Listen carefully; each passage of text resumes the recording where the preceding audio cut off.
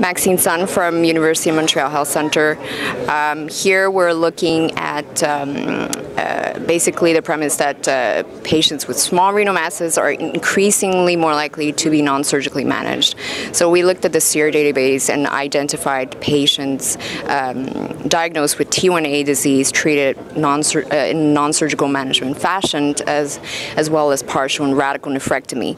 And here I want to note that we're looking at a very historical data, 1988 to 2006, and this was prior to the implementation of, or how active surveillance was starting to gain increasing attention. So we mainly looked at cancer-specific mortality. We did competing risks analyses, so we're predicting cancer-specific mortality and adjusting for other cause mortality in order to adjust for the inherent patient selection. We also did a propensity matched, so we matched nephrectomy patients to the non-surgically managed group.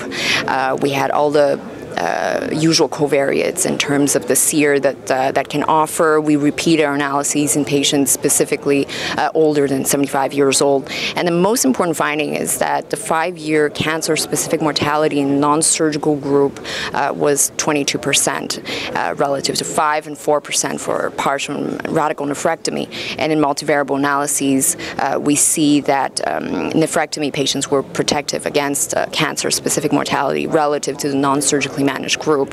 And now this 22% may seem very high, and these findings are definitely not to go against the recommendation for active surveillance, but it's just to highlight the association, the cautions that are associated with it, and that we should definitely focus on improving patient selection and uniform follow-up strategies. And if we don't, then we could be following a high-grade tumor, or we could be following a malignant disease, and that's very important to not neglect these patients who can be surgically managed.